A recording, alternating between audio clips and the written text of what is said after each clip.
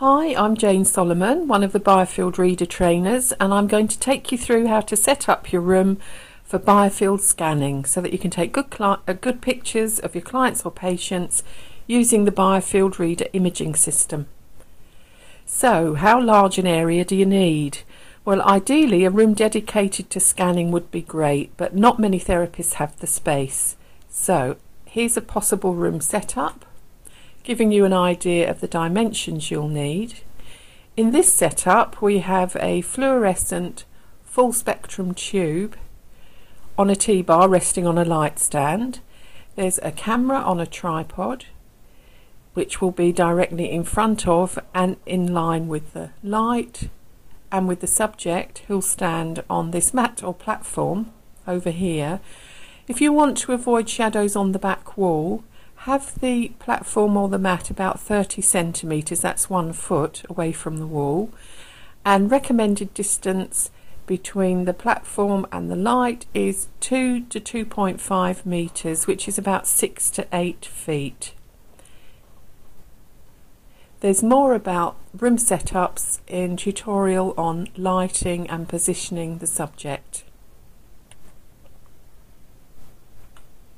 So, why take BioField scans? There are several reasons to do a scan, and they can help you assess areas of balance and imbalance in the light or the BioField on and around the body, and you can also show your client where their light or energy is out of balance.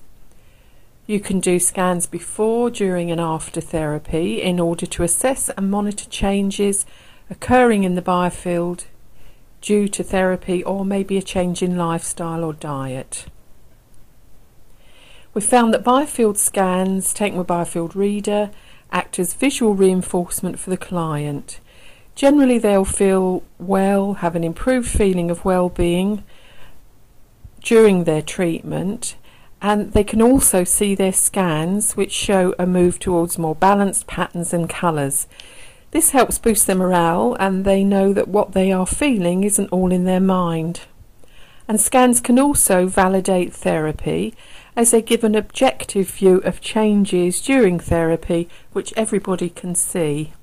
And in the pictures below we've got a scan taken before healing begins and then after, during the healing. And you can see changes. If you'd like to see those pictures in more detail, you can see them on our website, and there's details of that at the end of the slides.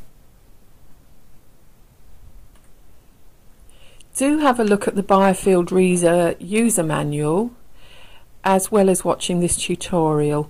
The user manual has lots of useful information and tips on using BioField Reader program.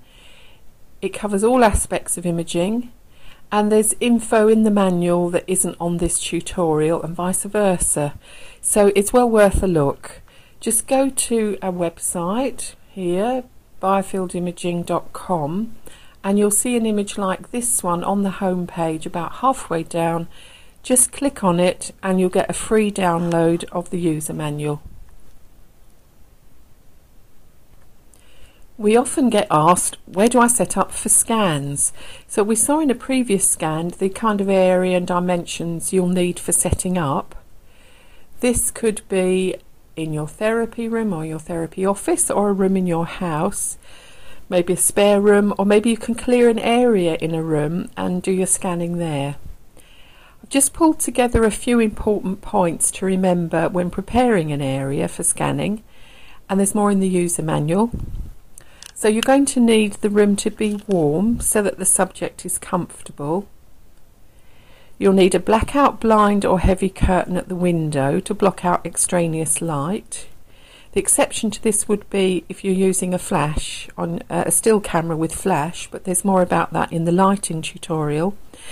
But generally you'll need to block out extraneous light, because if, for example, you take an initial scan with the sunlight coming in through the window, and then you do subsequent scans of the same person and you have light coming in from an overcast day, the scans will be altered by the differing light conditions and they won't be suitable for comparison. Because if you have sunlight coming in, you may have light areas and shadows on the subject, which will cause different colours and patterns on your filtered scan, which has nothing to do with the subject's biofield. There's more about this in the tutorial, so do have a look. You'll need a plain background wall or screen for the subject to stand in front of, and if at all possible, try to avoid using a wall for the subject to stand against if it's got electric sockets. This isn't always possible, but if you've got the choice, then do.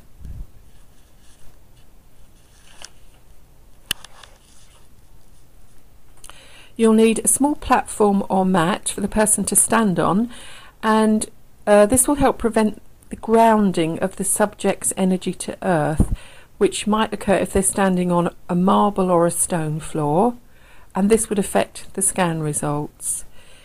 And also a platform or mat would be more comfortable for the person to stand on if there is a cold marble or stone floor in the scanning area. You can also measure or mark out where the platform or mat will go, so that the subject always stands in the same place if you're doing a series of scans for comparison. Furniture, try to keep this to a minimum and always have it in the same place, as furniture can cause reflections which may affect the scan.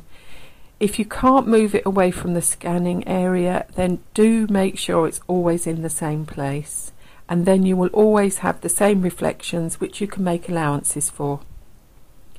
And same with electrical equipment, turn it off and keep it to a minimum, as it can generate its own electromagnetic fields which can interfere with the subject's energy. You'll also need to think about lighting, and you'll need a camera. That could be webcam, camcorder or still camera with flash. You'll need a computer, your BioField Reader program, and a printer if you're going to be printing off pictures for your clients to take home.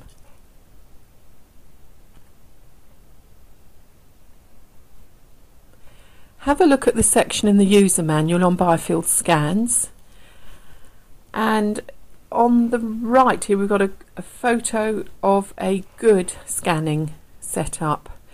We've got a plain light wall for the subject to stand in front of.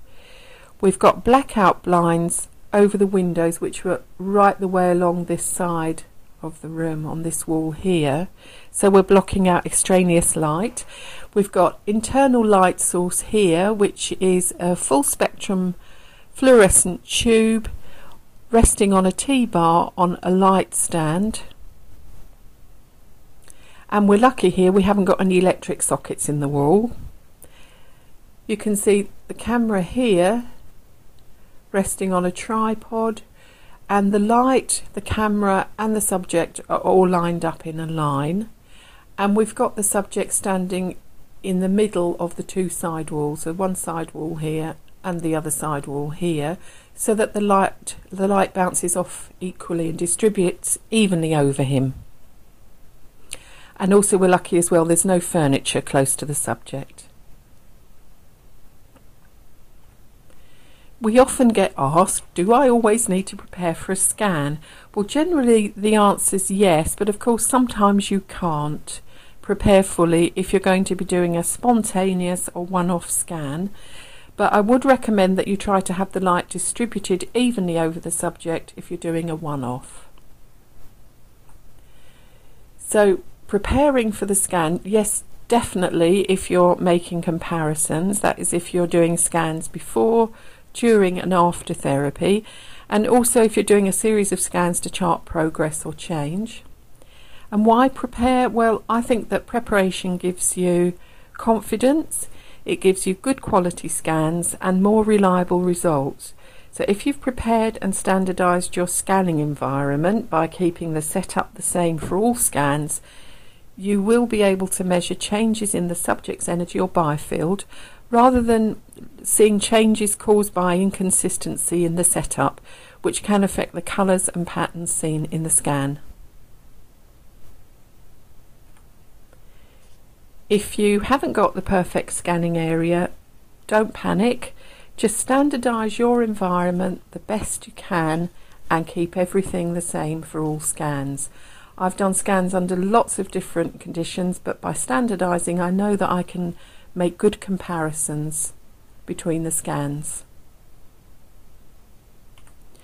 Have a look at the section in the user manual on backgrounds, and you're going to need a light coloured, non-reflective, plain background for the subject to stand in front of, and this allows the subject's light or biofield to be clearly defined. On the left here, the background is a portable screen which you can fold away when you're not using. You can take it to exhibitions or to clients' homes if you've got a mobile clinic, and you can also get blinds which roll up to the ceiling. They're fixed to the ceiling, so you can roll it up and store it out of the way when not in use. And on the right here, the background's a plain matte wall, and both work equally well. Here's a couple of scans showing how a plain background allows the field to be clearly seen. On the left, we can see the patterns and the colours clearly above this young girl's head, and also the striations around her neck, which suggests neck tension, and she'd also got a sore throat. And on the right, the young man standing against a plain background. It was a light yellow coloured wall, and you can clearly see striations, streamers of energy connecting with him. Here we can see how a pattern background makes it difficult to differentiate the field around the person. This is pattern tiles, and you can see some colours and striations, but they're not as clearly defined as they were against the plain background. It's a little bit something going on here as well.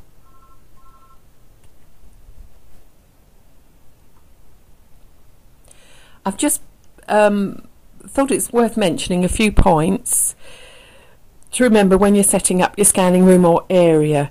Try to make sure that the light is evenly distributed over the subject, and place the lighting in line with the camera and subject, which you can see here in the previous photo we saw.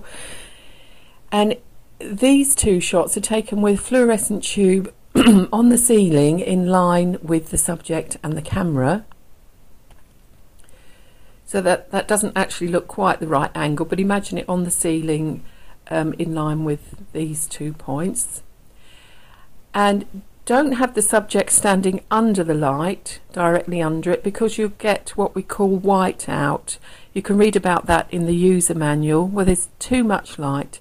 So you're going to need to leave a space between the far end of the light and where the subject stands. So leave a space about 3 to 4 feet, that's a metre, just over a metre, and then you won't get white out. So that's with a blind, and that's with the wall as a background. It's worth mentioning if you're going to be going to exhibitions or doing spontaneous scans, it's not always possible to prepare fully, but do think of the lighting and the camera position and the position of the subject. Do the best you can. We've taken our portable lighting to exhibitions only to find that the electric's off or something's gone wrong. So do the best you can and have the subject facing any light source like a window, and try and get the light evenly distributed over them, and line up your camera. Try and have a plain background. You could take a screen along, and you can get good scans even under far from optimum conditions. This is the same slide as I showed you earlier on one possible room setup, where we've got the light on the T-bar. Just got a little bit more information here, so you can think about this when you're deciding where to set up for your scans. You're going to need to position the subject on platform or mat, which you'll have about a foot or 30 centimetres away from the wall to avoid shadows on the wall. If you can, place the subject in the middle of the two side walls so that the light bounces off them equally. You're going to need to mark the position of your platform or your mat on the floor. So you can mark it on the floor or measure it from the walls, however you want to do it. The same with your light stand, and you'll have your camera on a tripod. because you're going to need to change the height of that as you're scanning, and you'll need to keep the light in the same place, so you're going to need to measure where it goes or mark something on the floor. And the same with the height of the light, you're going to need to measure that. So as we said before, 2 to 2.5 meters, that's 6 to 8 feet, is a good space between the light and where the subject stands. I hope you found this tutorial interesting and useful, and there are more tutorials on taking therapy scans.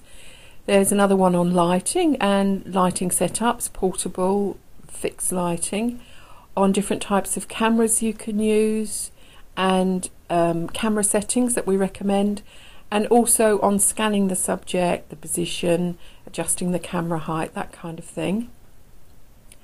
There's more information on our website, that's biofieldimaging.com. There's also lots of useful case histories and things on our blog spot, and we've got some fascinating videos showing real-time footage using BioField Reader. There's a couple of videos showing movement and changes in light as people make energetic connections. And there's also a couple of videos showing changes in light as groups of people send positive thought towards crystals. And the changes are quite remarkable. It's what the eye doesn't normally see. And also we're on Facebook. Again, we've got some interesting bits on case histories, general info, and please leave a post if you like. And that's it for now. I hope you'll join me on some of the other tutorials.